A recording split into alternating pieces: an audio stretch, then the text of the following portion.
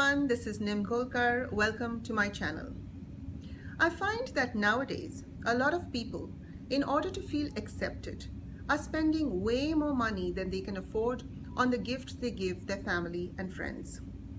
That's because in today's increasingly materialistic world, there are some people who look down upon those who give them gifts that are non-branded. This superficial behavior on the part of some people is driving many others into a state of misery and financial debt. But it doesn't have to be this way.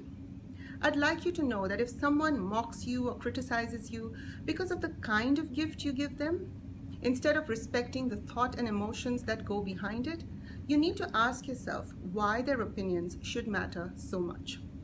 Also, it's not always possible to give someone the ideal gift because everyone's affordability is different. You should buy what fits your budget, not someone else's. And once you've given the gift, don't make yourself miserable wondering what they'll do with it. They can mock it, criticize it, toss it away, or recycle it. It's their choice. If we keep worrying about what others do with the gifts we give them, we'll drive ourselves crazy. And to all those who build their friendships based on how big someone's home or bank account is or which flashy car they drive, all I'd like to say is that in the long run, true wealth is measured in the currency of goodwill and love.